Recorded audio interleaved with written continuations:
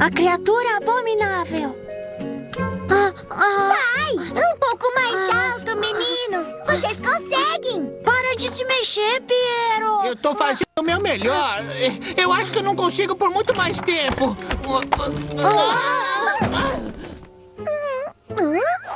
Au! Calimero, fala pra sua mãe fazer torta de espinafre da próxima vez. A minha cabeça não vai virar purê pra eu pegar maçãs. Não, Piero, guarda elas pra torta de maçã. Bom, nesse caso eu paro. O Valério pode fazer o meu trabalho, em vez de ficar brincando com um jogo que o meu pai me deu. Ele tá gastando toda a bateria. Ele só pegou emprestado pra fazer uma surpresa pra gente. Mega surpresa, tá bom?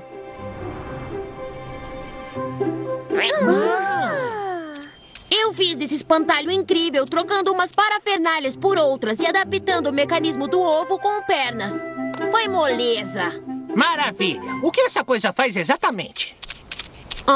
Ele assa maçãs, cabeça de ovo. Olha só. Ei, é o meu jogo, sabia? Não, Piero, você nem sabe como funciona.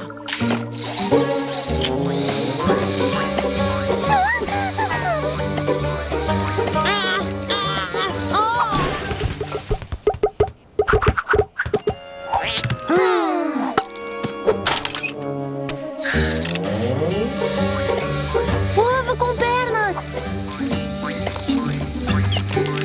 O controle não está funcionando. Legal, Piero. Ai, o meu joguinho. Ai, pelos meus miúdos.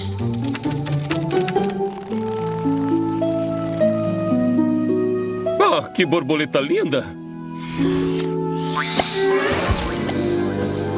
Puxa vida, mas... o que foi isso? Por aqui. Crianças, vocês viram aquela coisa? Não, Sr. Stubbs. Do que o senhor tá falando? É melhor não ficarem aqui. Tem uma coisa estranha na área. Vamos voltar pra cidade. Mas o ovo... Vamos rápido. A coisa pode voltar e está ficando tarde. Bom dia. Interrompemos nossa programação normal para trazer uma notícia urgente. Pode haver um Pronto, monstro gente, pro moinho. Estamos ao Olha vivo só, falando com o Sr. Calimero. Stubbs. Sr. Stubbs, o senhor é a única testemunha. Pode informar o que viu? Tudo aconteceu muito rápido. Eu estava perto do antigo moinho. Eu ia tirar uma foto quando, de repente, eu vi uma criatura enorme, desse tamanho. Estava se movendo numa velocidade incrível, mas eu consegui tirar uma foto dela. Nossa! Obrigada, Sr. Stubbs. Essa criatura misteriosa realmente existe? É um ET?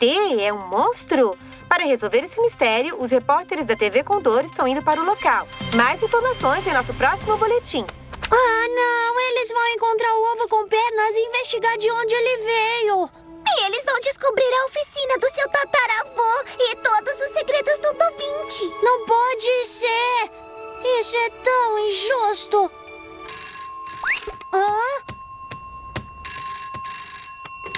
Alô? Oi, é o Valério. É pra você, meu pintinho. Oi, alô? Calimero, é um mega desastre. Você viu o noticiário? Eu acabei de ver isso na TV. Pra piorar, o meu pai vai liderar a busca pela criatura misteriosa. Pra piorar ainda mais, ele quer que eu vá ajudar. Agora! Parece uma boa notícia pra mim, Valério. Escuta, você mantém seu pai ocupado enquanto nós cuidamos do ovo com pernas. Aí você conserta o controle remoto e traz pra gente no moinho. E aí cuidamos do resto, entenderam? Primeiro, a gente pega o controle remoto. Depois, traz o ovo com pernas pro moinho. E, finalmente, prova pra todo mundo que a criatura do moinho não existe. Mas como vamos fazer isso, Calimero? Vamos substituir o ovo com pernas por uma coisa que não seja do moinho. Sei do que precisamos.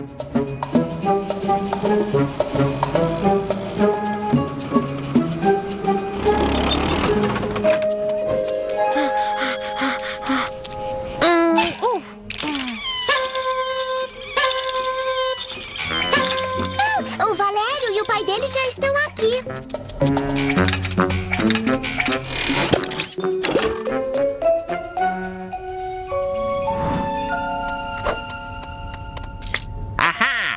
criatura deixou umas pegadas bem estranhas. Achamos um rastro. Ligue a câmera. Estamos seguindo um rastro. Ele vai nos levar até a criatura. Vamos descobrir logo. Giovanni e Valério para a TV Condor. É isso aí, papai. Ele achou pegadas. Vão acabar chegando ao ovo. Precisamos fazer alguma coisa. E se a gente apagar elas? Não, Piero. Não podemos apagar. Mas você me deu uma ideia. Vamos misturar as pegadas. Vamos lá.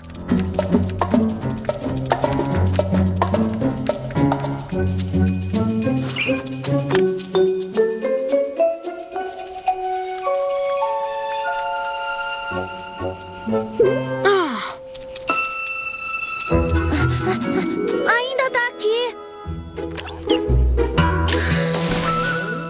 Eu e a Priscila vamos levar de volta pro moinho. Piero, faz a sua parte.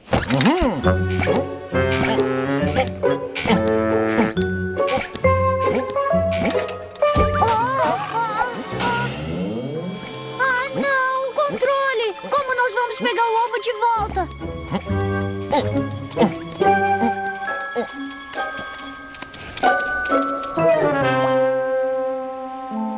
Rápido, se esconde. Valério, você ouviu isso? Não, eu não. Mas olha, papai, aqui no chão. O quê? O que foi que você viu? Bom, é um miolo de maçã. Talvez a criatura tenha comido. Interessante. Deixou marcas de mordidas. É uma pista, não é? Talvez. Quem sabe, não é, Valério? E ali, papai? Olha, mais pegadas. Vamos seguir elas.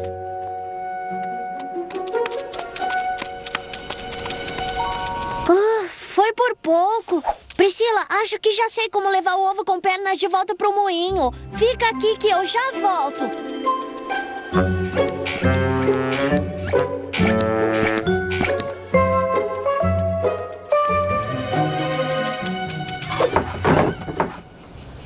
Priscila, aqui!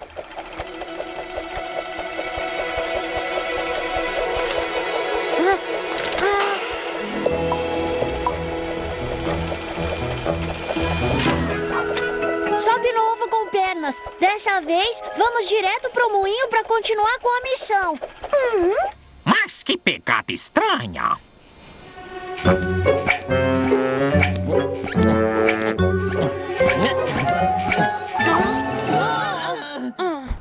Piero? O que está fazendo aqui, Piero? Não me diga que também está investigando a criatura misteriosa. Você fez essas pegadas? Não, é claro que não. Bom, na verdade, talvez só um pouquinho, né? Vocês ouviram alguma coisa?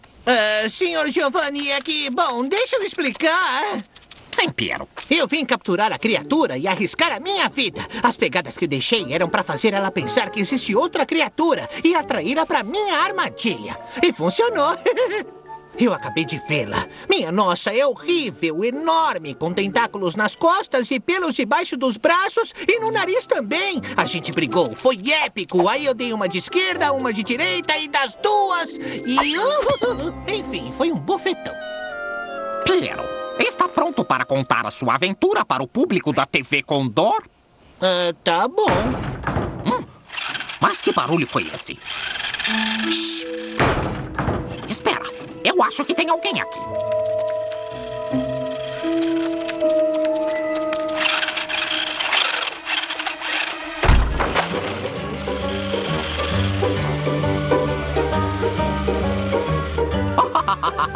Mas que bichinho bobo sobre rodas é esse? Senhor Giovanni, o que está fazendo aqui? Desculpa se te assustamos, senhor. Estamos testando uma invenção que fizemos com o meu caminhão de bombeiro. É um boneco para pegar maçã. Mas ele não funciona direito, não para de fugir. Bom, filho, acho que o mistério do monstro do moinho foi resolvido. É hora de mostrar ao público a verdade. Senhoras e senhores, hoje eu tenho o grande prazer de apresentar o mais jovem inventor da Ovolândia, Calimero. Graças ao seu criativo boneco, colher maçãs virou uma moleza.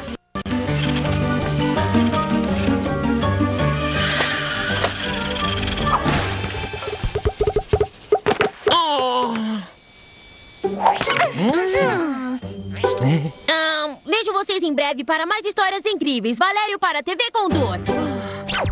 Versão brasileira Vox Mundi.